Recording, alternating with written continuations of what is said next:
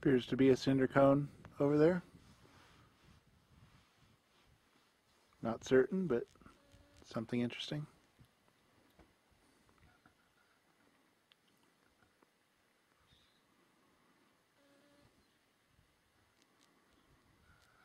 We got some good light now over here.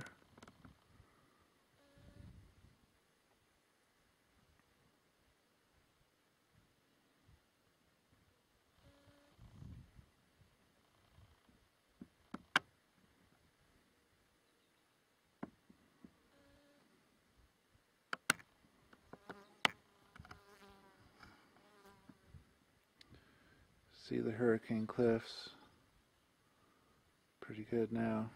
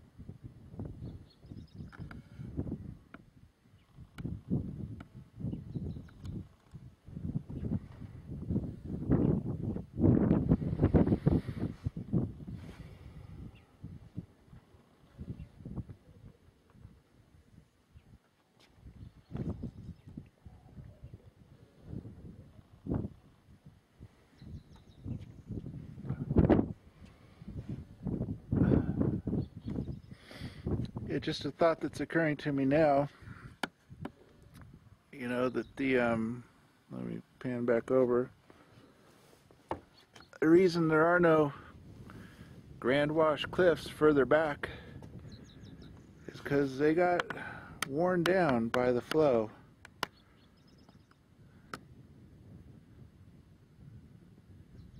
And that little valley there is very interesting.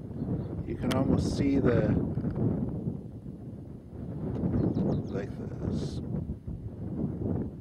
streakiness, how it left behind as it went sliding across. But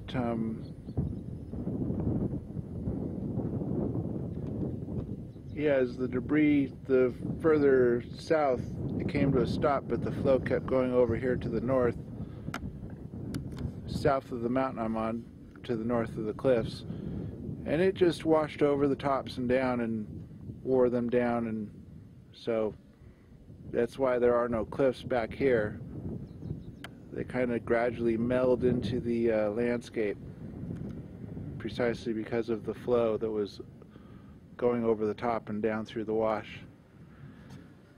And the reason you got the wash there, because the Virgin Mountains stop at Lake Mead, and the other northern Arizona mountains, I'm not sure which range it is, but the ones that hold the sediment, where the sediment backed up on the south side of the Colorado River, that's the only place the water could get out from underneath. So you had all this sediment and all this flow coming from the Grand Wash. It all went out that the only place it could. Now a lot of it did flow over the tops of those ranges, and that's a point for another discussion. But you know, that was the open gap, if you will. And when it all came to a stop, that was the low point, and the water started flowing out from underneath and undercutting the cliffs further in the distance. And as it undercut, the material above had no support, so it collapsed. And as more collapse, it gets washed away by the river, and the more gets undercut, and more collapses, and more gets undercut, collapse, wash away, cut, collapse, wash away, like a domino working its way backwards to the east and snaking along the path of least resistance, and up side canyons and tributaries, the whole deal. Like I said, like one of them domino maze. Just the water kept coming out from below, and as it did, washed away material, and sooner or later the material above has no support and it collapses like a sinkhole. And it worked its way backwards and left and right, and that's another reason why you don't have waterfalls in the Grand Canyon.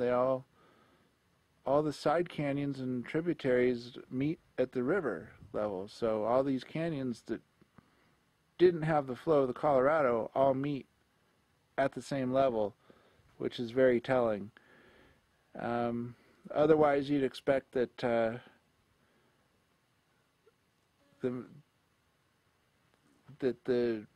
there would be waterfalls. You know, the side canyon could only cut down so far, and then there'd be a step to the river. Now, the other possibility is that material is very soft, but if we're to believe that, you know, all these sediments got laid down over millions of years, they would have had time to firm up, and so they shouldn't have been able to cut down as far as the Colorado did.